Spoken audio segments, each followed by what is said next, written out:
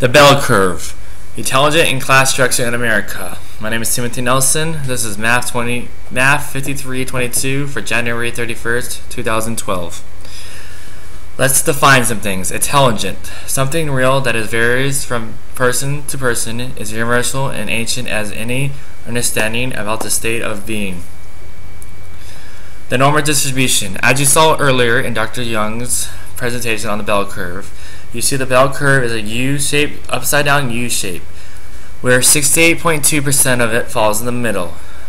95.4 follows two standard deviations away.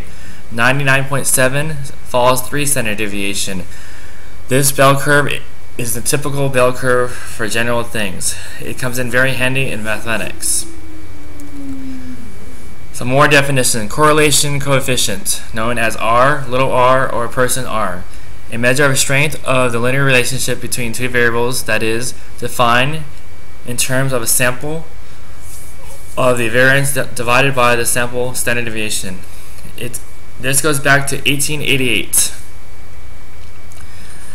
The intelligent quotient. The intelligent quotient, IQ, at first was just a way of expressing a person's, usually a child, mental level related to his or her competency in 1908.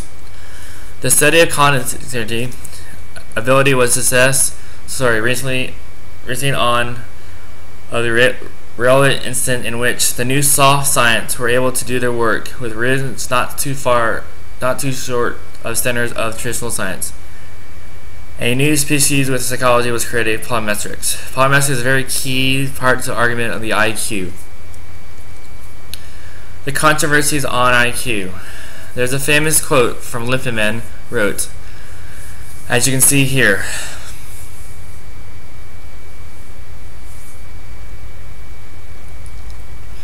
Early on IQ propaganda. They filled all the known science journals, soft journals, with all the propaganda they get, specifying this is a great way to test little kids, and this is how you do it, and this is how you do it. This propaganda was similar to the way the Nazis used their propaganda. They somewhat slowly integrated the propaganda so that you can see their way of thinking. The IQ combinations. The method for collecting and analyzing quality psychology data were still new, and some new inference mistakes were made. Basically, we had a lot of unknown things in statistics that you did not understand how to collect. People were still finding out what was right to collect and what was wrong to collect. Many people that were collecting were unprofessionals. They were people off the streets that didn't have well enough background on statistics. So what is the argument?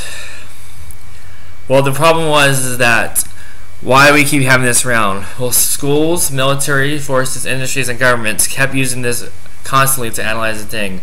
They kept using propaganda to find what was wrong with people, and they basically figured out that this kind of just sticked due to those big factors. Let's go deeper. Plyometrics of 1930 had a debate where intelligence is almost entirely produced by genetics, or whether the environment also played a role. This is very key in the propaganda they used in the 1930s to convince people to use the IQ test. By the 1960s, the point had shifted dramatically. They did not care anymore for the gender or the environment. As you'll see later on, the controversy will change. The backlash. In 1968, Arthur Jensen, education of psychology, an expert on testing from the University of California at Berkeley, he took the idea and he challenged it with many articles. In the mid-1970s, he denounced the IQ test due to the bias towards subgroups and blacks, poverty, Asians, Americans, whites.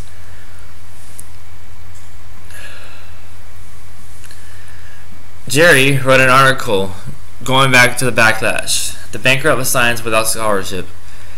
In the article, he says he has permitted both science and universities and hooked away large segments of government and society.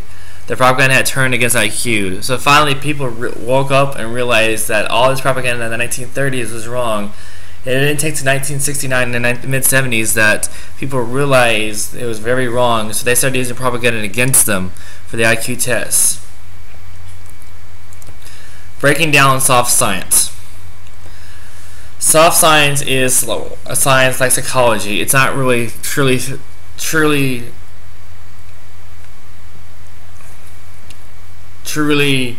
defined, but it has enough statistics base for it.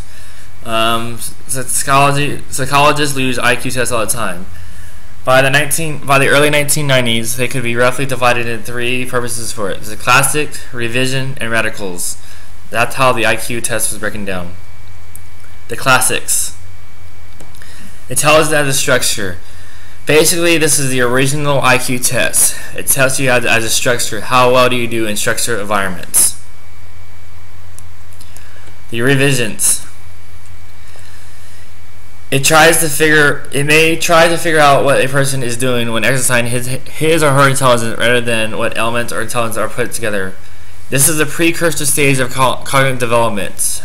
This is what a lot of people nowadays, when you go to workshops as teachers, you hear cognitive development.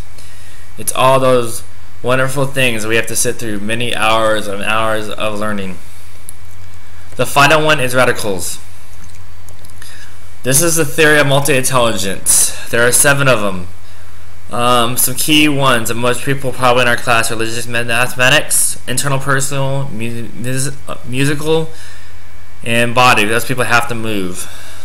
This is also on a new wave of how people are doing it in the classrooms.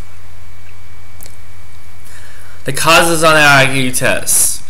There was a society and economic gap separation high school grads from college. In 1900, there's only 2% of 23-year-olds has a college degree. By the 1990s, 30% of the 23-year-olds had graduated from college.